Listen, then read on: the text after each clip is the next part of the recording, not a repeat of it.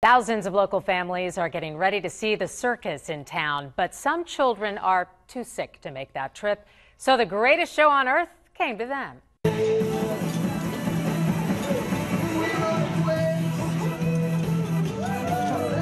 It's been fantastic to be able to bring a small part of the greatest show on earth for them to experience. You know, it's all about the kids. It always has been. Ringling Brothers and Barnum and Bailey Circus brought everything from jugglers to dancing dogs for young patients to enjoy. When they say laughter is the best medicine, it truly is, because they're walking away a little bit more excited than they were when they got here, and that is what it's all about. It made me feel like I was happy and stuff. James Clairvaux came to Children's Healthcare of Atlanta at Scottish Rite for surgery. My disc slipped out of my hip and I had to be rushed here immediately. For a few minutes in this hospital play space, he didn't have to think about recovery. The contortionist, it was cool.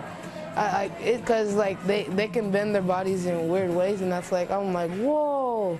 How do you even do that? The best part of the show is for me to look out in the audience and see that laughter and see that wonderment. And for the final act, a big check for cancer research.